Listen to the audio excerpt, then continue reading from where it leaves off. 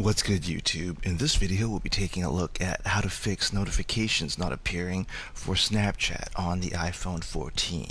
This will work for the iPhone 14, iPhone 14 Plus, and the iPhone 14 Pro series as well. If you like this kind of content or find this kind of content helpful, leave a message down below. Don't forget to subscribe, and thanks for watching.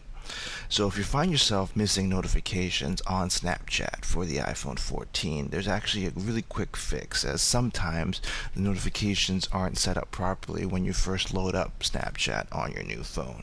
So what you want to do is head over into your settings here, and then you want to scroll to the bottom of your settings where you have your list of apps.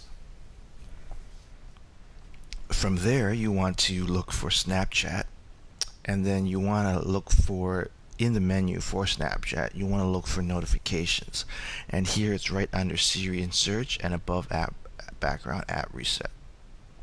You want to hit notifications, and you want to make sure that allowed notifications is turned on. If this is toggled off, you won't actually get any notifications from Snapchat on your iPhone 14 device. So there you have it, everyone. Just a quick fix on how to enable notifications for Snapchat on the iPhone 14 series of phones. If you like this kind of content or find this kind of content helpful, leave a message down below. Don't forget to subscribe, and thanks for watching.